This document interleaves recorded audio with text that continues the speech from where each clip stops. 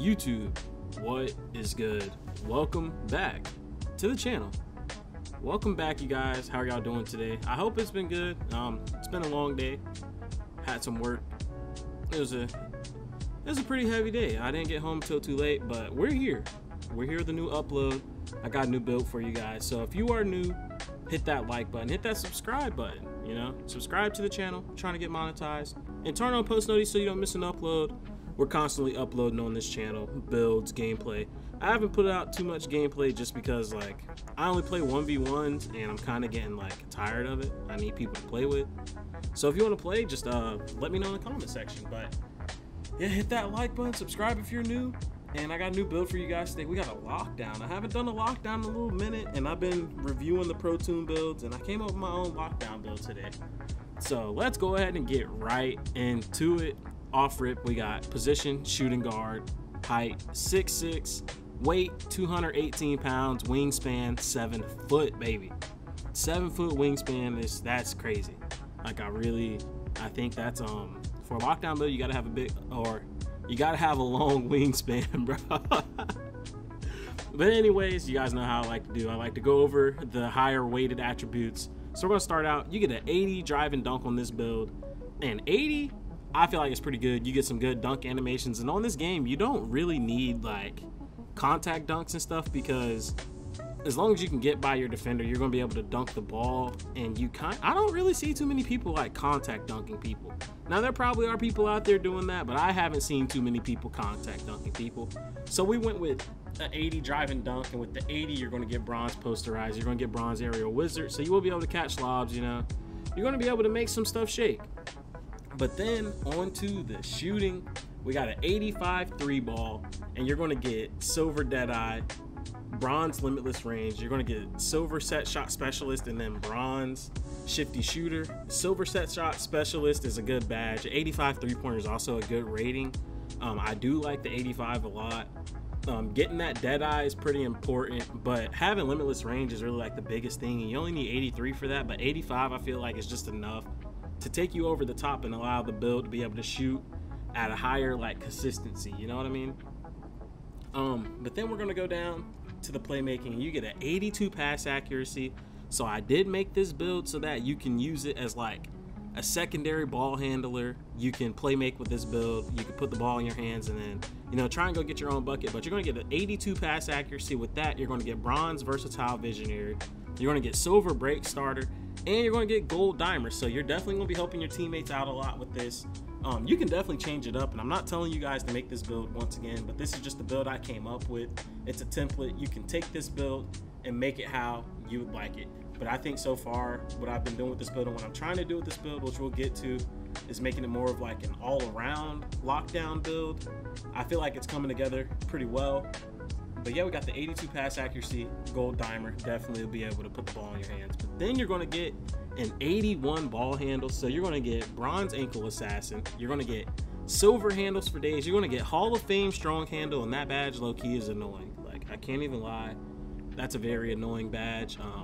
You can just dribble right into people, and it'll give you an animation where you like blow by them. So it's a really good badge, but it's also really annoying. But with the 81 ball handle, you're also going to be able to unlock some really good signature styles, so that way you can actually be able to dribble and you're not left out, and not able to get some good sigs and not be able to move around with the ball, because you're definitely going to need some good sigs if you're going to be a secondary ball handler. But then you got 70 speed with ball, so you're going to get bronze lightning launch. Now, this ain't the best. Once again, you're not a primary ball handler.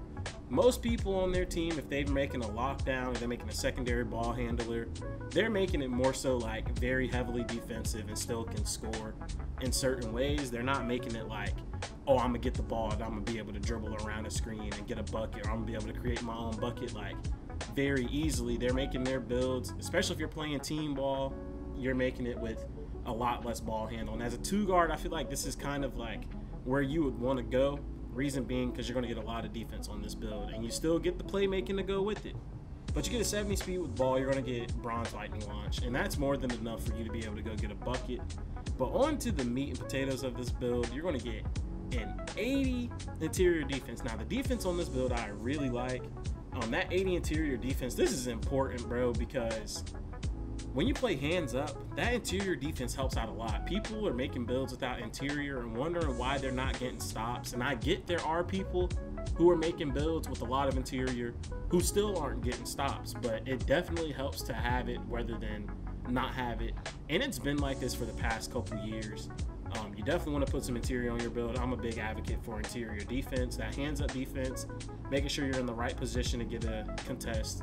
It definitely helps out a lot. But then you're going to get 95 perimeter defense.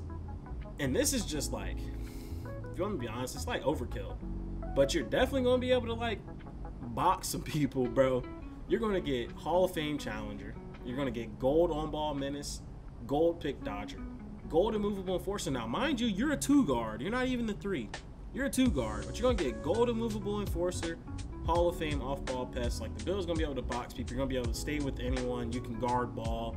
You can play off-ball. Like, you can be around the court, like, literally everywhere. If they need you to guard ball, you can switch with your actual lockdown, the guy who's not, like, a scorer. If you have that on your team, if you're playing with that type of team, like maybe in the rec or 5v5 proving grounds or pro-am, if you're playing with that type of team, you can definitely switch with the lockdown. It makes your whole defense as a unit a lot better. So I do like having the high defense on this build at the 2 guard. But then to top that, you're going to get 91 steal. So you're going to get gold glove and gold interceptor. And we all know, like, steal isn't as broken as it used to be, but it's still like really good, especially if you have it at the gold level.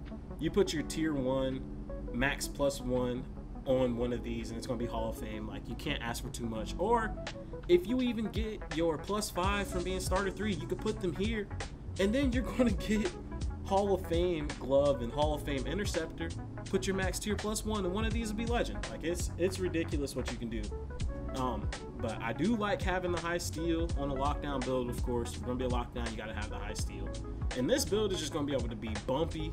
You're gonna be able to get steals very easily. You're gonna be able to box people. But, you know, to top it all off, one of my favorite badges in the game, high flying denier. Bronze is all you need, bro. Like, you don't need higher than bronze. If your build is fast, your build's got some agility, bronze is more than enough. And that's against any build in the game, I swear to you. But the defense on this build, like, you see why this is a lockdown. It's a fire build. But you're going to get 70 offensive rebound, which is the wave right now. Everyone's going offensive rebound over defensive just because it's cheaper. But it's going to get you silver box out beast, and you got rebound chaser still, and you got 60 defensive rebound. So you'll be able to grab a board as a 2 guard, and if you grab a board, you got people running. Guess what? You got the silver break starter to go with it. So the build is really nice. On to the physicals, we got 85 speed, so you're definitely fast. Like, you're going to be moving around the court very quickly. And then you got 87 agility. My max +5s, or my cap breakers, would probably go to speed and agility. I try to max these out as much as possible. Being a lockdown, it's just going to make you move around a lot quicker. But then you get 85 strength. So not only can you handle the ball, not only can you shoot, not only can you dunk, not only can you box people, not only do you have gold immovable enforcer, you're going to have silver break wall, and this is just going to help you out a lot more on your team. Like, whether you're playing 3s, you could play 2s with this build. You could definitely play 1s with this build. It's going to be a little bit harder to get a bucket, but if you're nice, you could definitely play 1s with this build. You can be very annoying in the 1v1 court.